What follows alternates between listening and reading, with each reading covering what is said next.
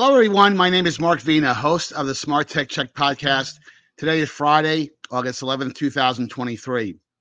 Marketing in 2023 is adopting an increasingly outsourced model, leveraging specialized agencies and freelancers.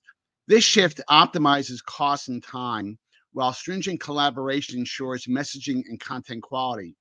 Companies balance in-house expertise with external insights, maintaining broad coherence while tapping into diverse skills. This approach enhances efficiency without compromising creative excellence. To discuss this evolving role of the marketing function in 2023, I'm joined by Brian Wallace, founder of NowSourcing. Brian, how are you? Great. How are you? How's your morning going? I'm really excited to talk to you today. We're going to go about 20 or 25 minutes to talk about what you do. It's interesting that every once in a while I come across a person that is doing something really interesting that's kind of tangential to the technology coverage function, which my company is based on. And since I've managed big marketing organizations at big companies throughout the course of my career, I said, hey, this would be a delightful person to on a podcast and talk about what they do, because you're truly doing some innovative stuff. And the marketing function is evolving like every other function at companies. So what I'd like to do is let me bring up a bit about your background so you can talk about yourself, and then we'll go into a few topics here. Wonderful. Thanks. So go ahead. Go for it. No, it's you. It's talk about your background. Sure. So once upon a time, I was a technologist and did that for the better part of a decade. And I found that a lot of people really don't care how the technology works. They want it to work, and they're going to be very upset when it doesn't work. So I thought technology, innovation, it's all wonderful, but the promise of the technology is really what it's about. And communicating that promise and the rubber meets the road deliverables was what I was much more comfortable with. So over time, and I like to think that I like to talk, people like my energy or the way I talk about it.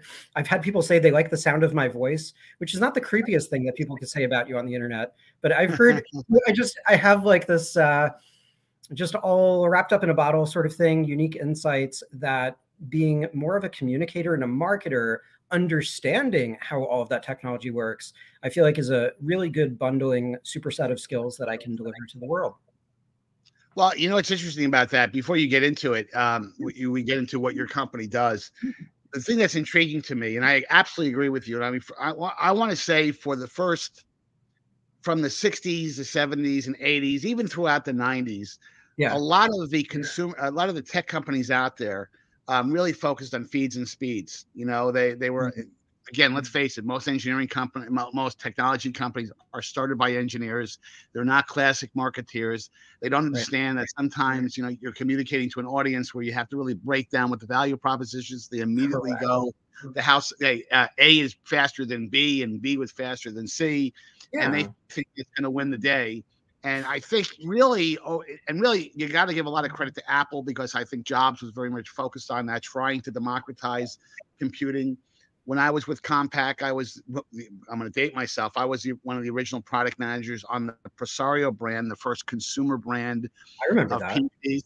Well, and what, you know, kids don't remember it today, but there was a time not too long ago. Hey, kids are missing out. Compaq ran the world when it came to that stuff. So kudos to you, man. Well, and the challenge is that you went out and bought a beige PC, and there was this general belief that, well, there really is no such thing as a consumer customer for a PC, and that really proved to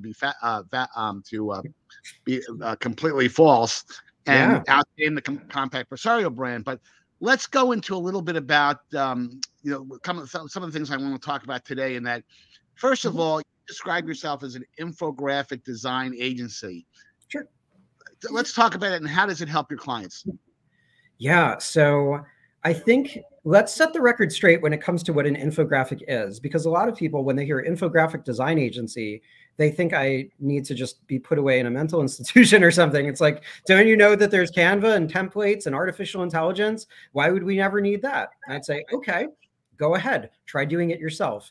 And then 6 months later, when you're beating your head against the wall and you make something that you're ashamed to show, or you know it's not going to get any media pickup, now we have a conversation. If you imagine the visuals that we see, I'm sure you see this recurring visual all the time of the iceberg. So what is an iceberg, right? This little bit that's sticking up above the water. and everything else in the depths below, there's so much more to the iceberg, right?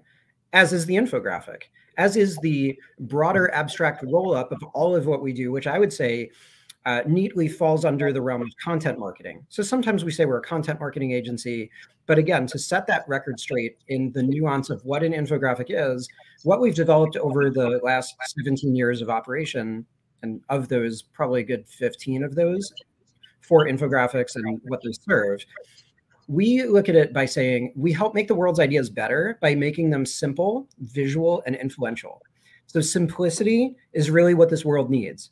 Mark and I've been talking about tech a lot. And the problem with a lot of tech is it's really overconfident, beating its chest, if you're watching me on video, where we're so confident in our little acronyms and little weird worlds of lexicons of knowledge that the regular humans don't understand.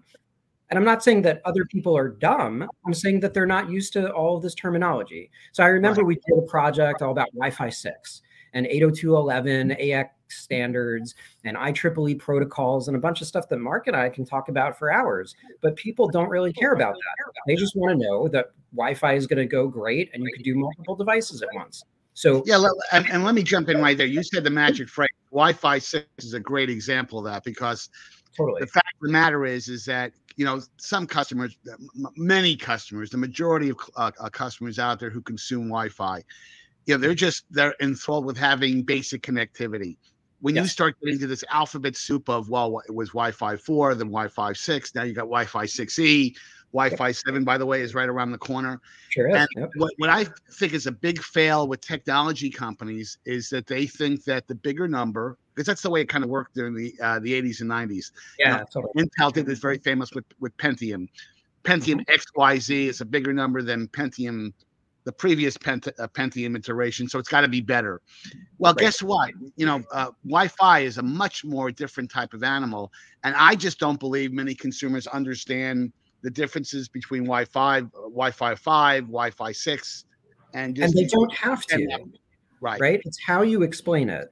We're actually doing some projects right now that I can't talk about yet, but one of the world's and nation's largest internet providers, let's just say that, is tapping us to explain these very kinds of concepts.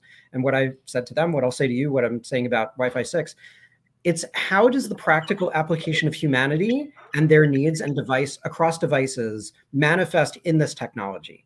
Right. Stop your nomenclature, stop your network topology, stop explaining standards.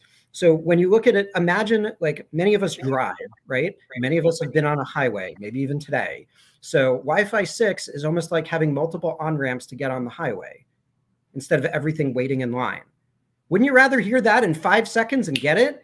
Or do you want to talk about tech babble all day? It doesn't make any sense to me. So that's why I'm saying simplicity rewards your end customer and the media. Over-explaining it only makes you feel good and pat yourself on the back. Which happens at a lot of tech companies. Yeah, listen, I mean, ego is a very real thing, but it doesn't help your bottom line. Now, have you found, when you have this very candid conversation with a potential client, someone who hasn't signed up yet, but someone who's reached out to you, do you find pushback saying, you know, well, yeah, but you know what, we're still better than the competition, and we've got to really focus on numbers and metrics, and yeah, the usage models are important, but at the end of the day, we need to demonstrate our superiority from a technology standpoint. So do you get a lot of that pushback sometimes? Depends on the client, depends on what their message is. But here's what I say to people, regardless of how much they're resistant to that message. Instead of making it all salesy and heavy-handed about you, if you could better explain the industry better than everybody explains the industry, you win, because you get an overshare of that pie. In addition to that, very often, and this blows my mind when I think about it, the total addressable market for a market often pales in comparison to a larger spread of the market that would be into the market but never thought about it. Something that, I don't know why this always comes to mind for me, but I go to a chiropractor pretty regularly. And I'd say more than half of the population thinks that a chiropractor is a quack, is going to hurt you, not real science, whatever. So you've got a bunch of doubters. And let's just say it's roughly 50 to 75% of everybody that they could market to. So what's going to work better? You, the chiropractor, with your bullet points about how great you are and how nice your office is and how they're going to crack your back, blah, blah, blah. They're not gonna injure you. Like what what are they gonna say? So you can either brag about yourself, you could talk about physician nonsense, which doesn't help anybody, or you could nuance into the benefits of how it helps the people you're helping and speak to them instead of over their head. People don't want to feel stupid. They want to be listened to. They want to see themselves in it, right? Plain and simple. But if you could illustrate something that would explain the market, but what if you could go above that? What if you could say, hey, people, and of course, you're not going to write this exactly chapter and verse, but what if you said, hey, people that doubt this, this is a real thing. If you could convince and grow the total addressable market, imagine how much you'd win. It's insane. Right. Yeah. Well, and that's an interesting point because there's a lot of interesting, I focus on all different types of tech products, but consumer close to my heart because that's kind of where I began in the beginning of my technology career. But there's a lot of technologies, especially ingredient technologies, that maybe have intent that it was viewed as, oh well, we know this technology can address this market, but hey, by the way, if it's applied in a different usage model, it might appeal to a much larger market or a different market. Right. So that gets me. That's an interesting point. That's a very, very interesting point. Thanks. Again, it's all about simplicity. But if you heard what I said simple, visual, and influential. So people do not read on the internet. And again, I'm not picking on people. I'm saying that your brain lights up differently when you're scanning over stuff on the internet. Notice I use the word scanning. To say it properly, there's a process called chunking. I'm pretty sure Jacob Nielsen, like 30 something years ago, said this first. He's like a famous guy in usability studies. So Jacob and everybody on down says that your mind, your brain, your eyeballs are scanning all over the page, looking for visuals, looking for separators, looking for what do I focus on? Yes. Right. And I'm not calling you ADHD or something. I'm just saying this is what your brain does, period. So why not serve that by making things simple and visual? And then, of course, the influential, which I'm sure we'll talk about in a minute. How do you get that out there that it isn't just a piece of sales or marketing or advertising collateral, but it actually gets the attention of media and editorials and blogs and influencers? And that makes a big difference. That's the key. Yeah. Oh, absolutely. And that's a phenomenon that did not exist 10 years ago, let alone 20 years ago. That's a very, very interesting point. And by the way, I'm sure we'll talk about this, is that, and the smartphone has driven this. Everybody has a short attention span. If you don't grab someone in 10 or 12 seconds, you lose the buy. No, I think there's an important point there. So different marketers say you have 2.7 seconds or you lose the person, or people have the average attention span of a goldfish, 8 seconds. I've heard 9 seconds, 12 seconds. So we say, so you're not wrong, but there are two things that are right in this sphere.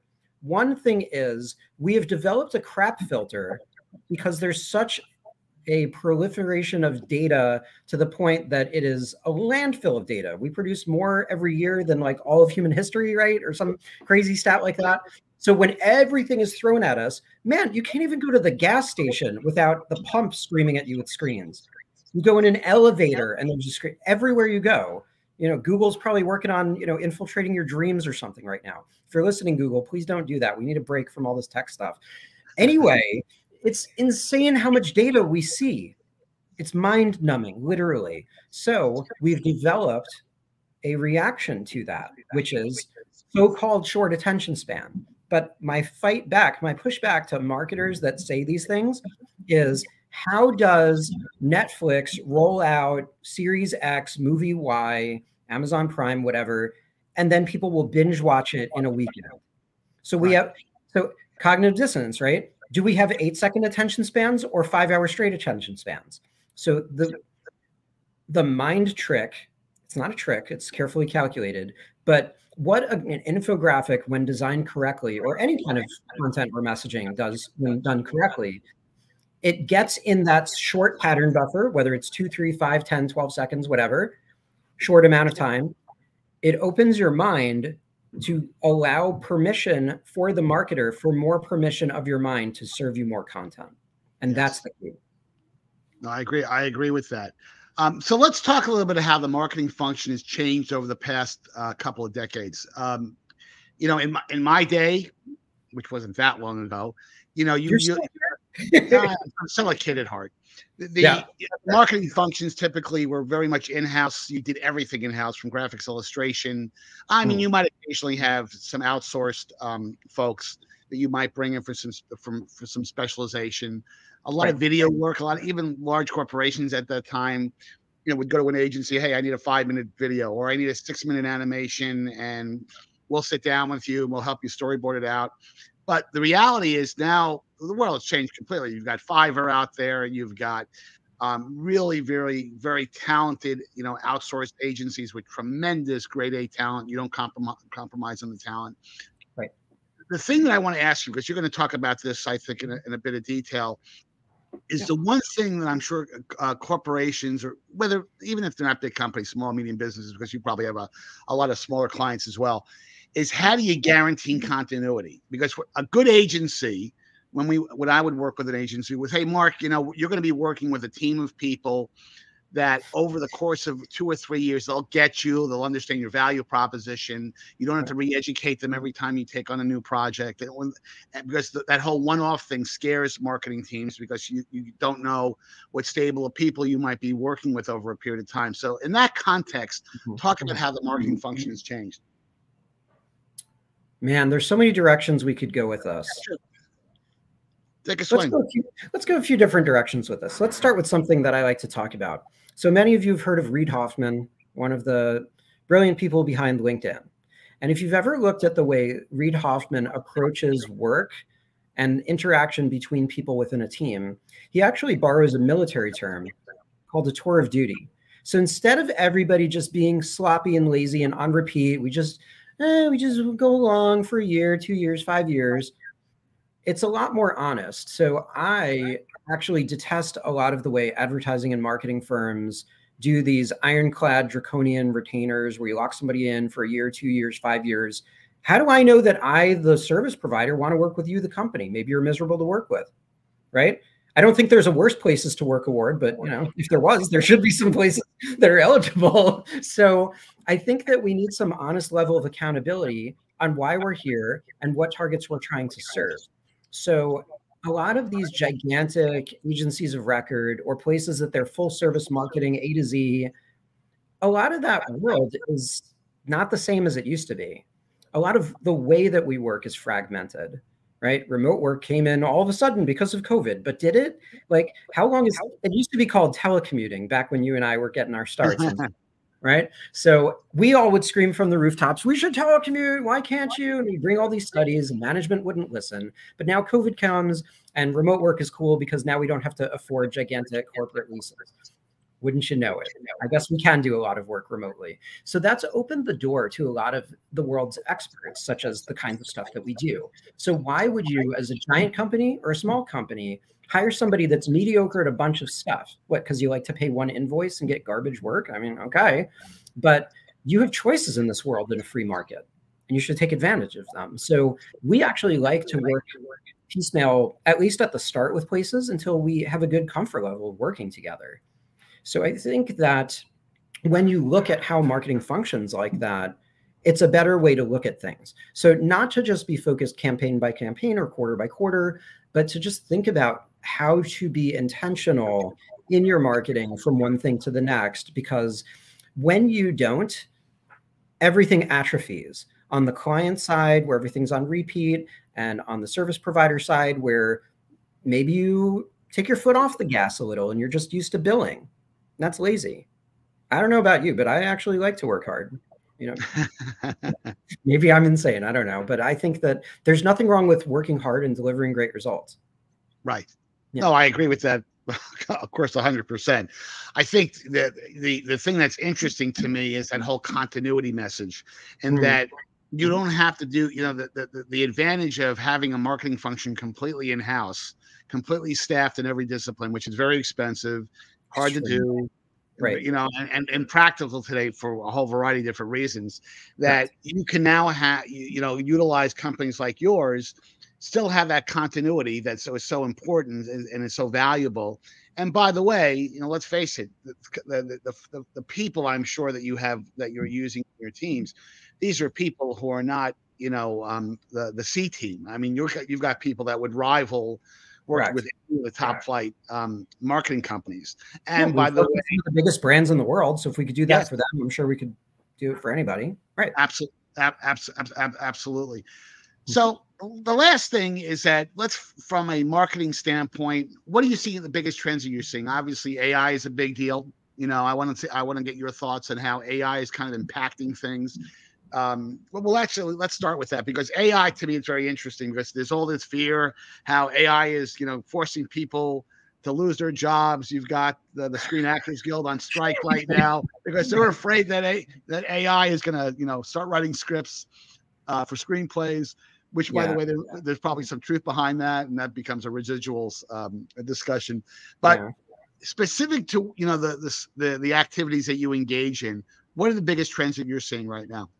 Yeah. So, I'm not a doom and gloom guy, and I'm also not just like an automatic AI fanboy like some people. So the problem with a lot of AI is you've got a lot of charlatans and morons that come in. And a few years ago, they were a crypto expert and an ICO expert, and then they were a VR expert, and then they were an NFT expert. So for a lot of people, now they're like a ChatGPT prompt expert selling $100 courses, and they're pretending to be experts. It's like, well, how did you build it? Like, how long could you possibly be an expert? So I think there's a lot of fraud baked into the market because it's overvalued like crazy. Like Yes. OpenAI burns like what $20 million a day or something, and it's starting to have a downtick.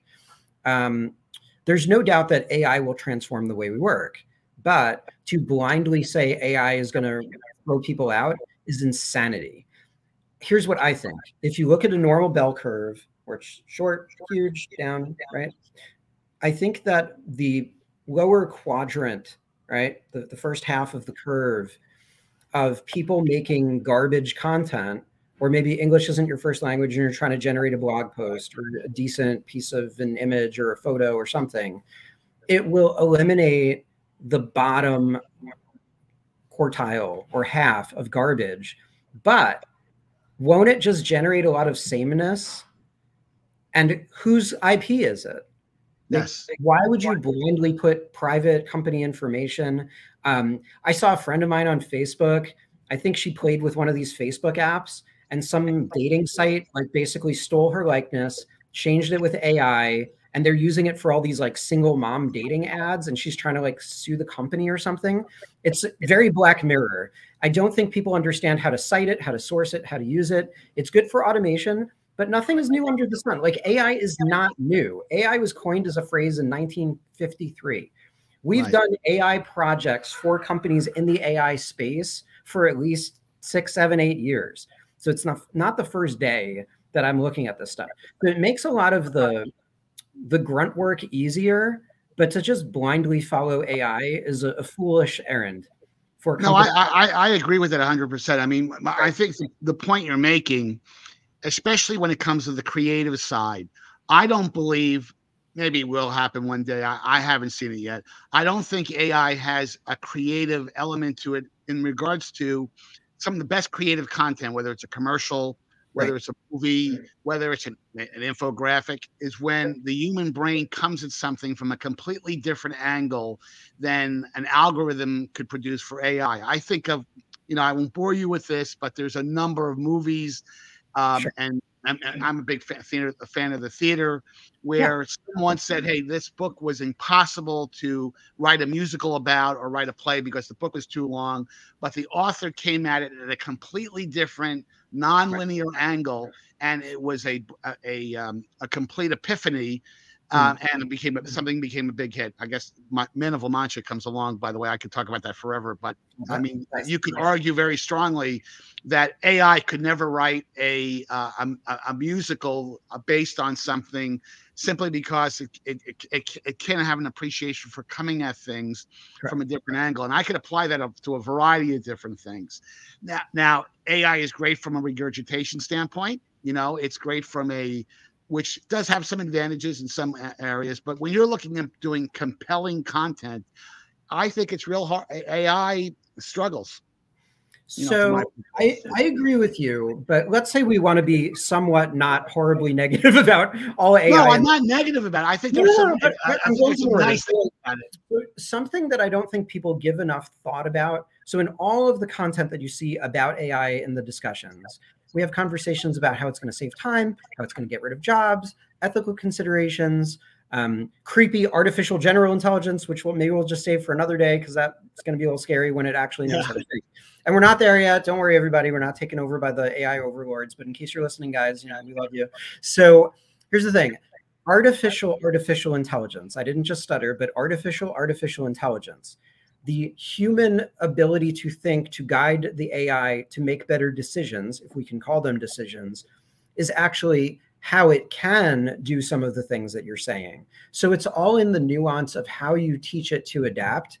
And that's something that should be explored further by humanity. I think it's getting there, but we're not there yet. There's no question about that. Like, for example, in the medical sphere, and there was a study out the other day around breast cancer, and it basically the study, I think it was the New England Journal of Medicine, but I could be wrong. Okay. But basically, the study said that using AI technology helped detect cancer occurrence in a pool of patients. Yeah, I remember that. 20% higher rate than a human could, than a doctor could on the same patients. That's a good thing, Right. But I don't think you want to have AI even in a medical dynamic. I don't think you want to see. You don't want an AI become your doctor. You need to have that human involvement as well. Yeah. And the couple of minutes we have left, Brian, talk to us a little bit of how your agency, how they can reach you, how they can come engage with you. What is your best? Just give me maybe the way to answer that question. How would you define your best clients that you typically engage with from a working relationship standpoint? Maybe you could describe that a bit. Yeah, that's fair. So my best client isn't a particular industry. It's not a particular market. It's not even a particular size. I mean, we don't work for free, but aside from that, we work with small businesses. We work with very large businesses that have existed for a couple hundred years. We work with all sorts of startups and all of that. I think our best client is, if you want a yes man, no, like we're never going to do that. If you just want somebody to, push around like an internet magic marker, go on Fiverr or something like that. We are going to be very vociferous and note our opinions because we have a pretty good pulse for what the internet wants. We've done a lot of at-bats with this kind of thing. And it's not that we have all the ideas in the world, but when you bring somebody to the table with a lot of expertise, maybe instead of just paying them money to shut them up, you actually listen to them. Like, don't do my job for me. If you're big tech, I don't tell you how to do your thing either. And you don't have time to do my thing. So I think people that are open to looking at something from a very different matter and standpoint, because we within organizations get very trapped in the safe bets, the minutia, the inside the four walls, the political politics of the case and the infrastructure and the organization, the official org chart, the unofficial org chart, right? We all get obsessed with that. How do I make my boss happy? Whereas we can come in and say, listen, I know that you love this point, but the whole world does not find this relevant ever. And sometimes when we get our clients talking, they'll just say something in passing. They'll be like, oh, blah, blah, blah. And I'm just like, do you realize what a treasure chest that is? Meanwhile, you take that treasure chest and you just put a tablecloth on it and eat your lunch. People do not understand how the world perceives them and their industries. And I think when we can take all of the lateral thinking that we've learned across industries over the decade and a half plus that we've been around, plus the decade of media and technology, and then triangulate all sorts of thoughts and patterns and cross-pollinate that with media and what the internet wants, that's a really good fit. So a lot of folks come to us through inbound marketing, referrals, word of mouth, virality. They see us, they see pieces that we've done that have continued to live on the internet for 10, 15 years after they're out there. I get weird calls by three-letter agencies that want to use it for training. Some of the conversations I have, I got to write a book one day about how weird some of it is, honestly. So I feel like a lot of people, they come to us, right? They see something about their nuanced industry and they already see some of the work, or it's recommended, or organic search. I speak a fair amount on stages and podcasts like this fine podcast with Mark here. And we're at NowSourcing on all the socials. LinkedIn's my jam. I'm not going to lie. I feel like a lot of other socials are not really geared for business. And then, of course, at nowsourcing.com. Well, Brian, listen, thank you very much for joining me for today's podcast. It was a very informative discussion. For our viewing and listening audience, thanks for making Smart Tech Check podcast part of your day or commute. Please make sure that you hit the like and subscribe buttons at the end of today's podcast, or use these on-screen QR codes to connect with me. You can also follow me on Twitter at Mark Vina Tech Guide. And until next time, have a great week. And Brian, thanks again. Pleasure, Mark. Thank you so much.